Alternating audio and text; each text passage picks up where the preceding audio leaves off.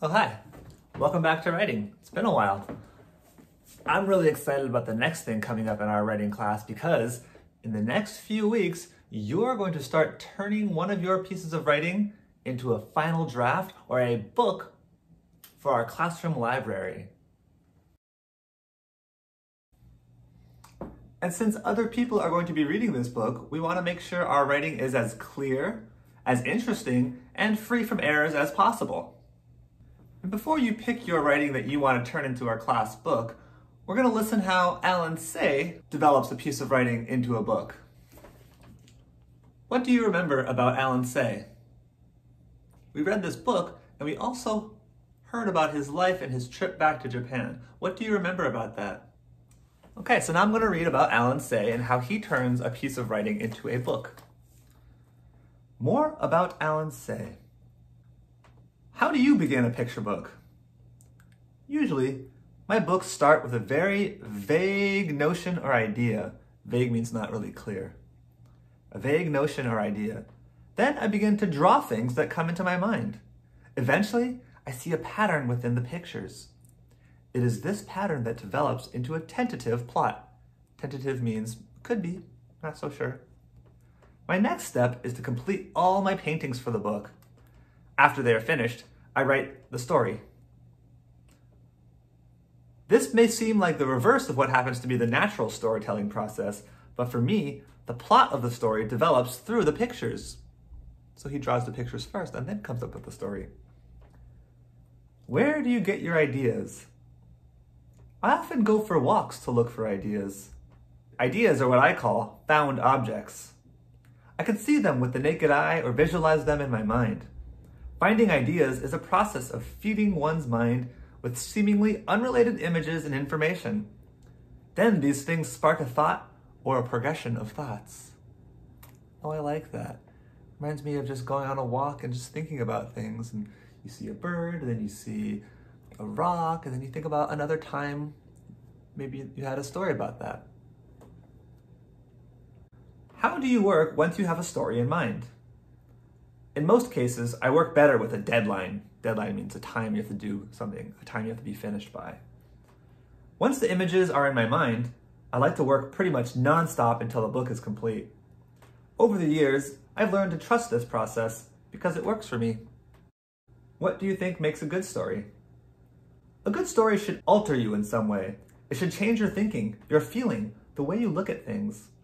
A story is rather like venturing through a maze. When you come out of it, you should feel slightly changed.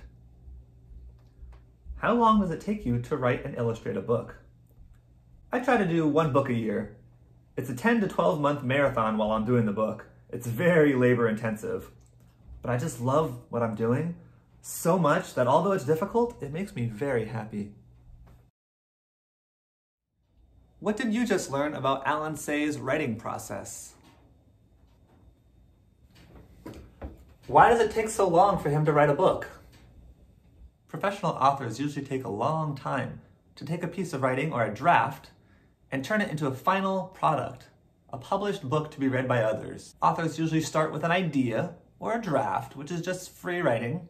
And after that, they rewrite, which means write again. They do research, they take some things out, they add some things in. They might clarify or make clear some information that might have been confusing. And they do this to make their writing as interesting and as clear as possible.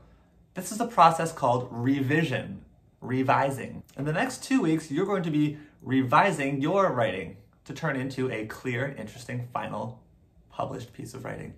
So today I want you to carefully reread all the drafts in your writing journal, and you're going to select one of them that you might want to revise and publish. I want you to choose a piece of writing that you can imagine making changes to and that'll be fun for you to work on. It should be interesting to people who might want to read it. I'm a little out of breath because I just had to run around outside with Leo, my dog. But when you think about picking a piece to turn into your final draft, or your published writing for everyone to read, to share with other people, I want you to pick something that you could imagine making changes to. Most likely a story about something that happened to you or personal narrative. Kind of like Alan Say's writing. Try to avoid picking a published writing that's just a list or something that you already think is perfect, because If it's already perfect, there's no need to rework it. We're going to focus on reworking and editing and changing a piece of writing to make it an even better version of itself. When you're thinking about changing your writing, ask yourself these questions. Does my writing make sense?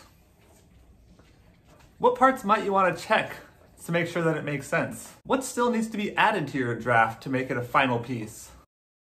What else might readers want to know as they are reading your piece of writing? Read the last sentence of your piece. Does it feel like an ending?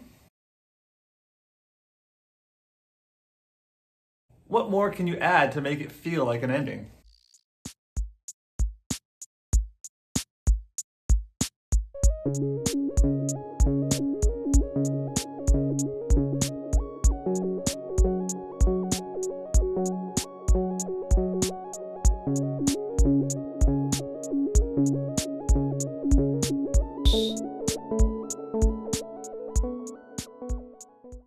All right, have fun.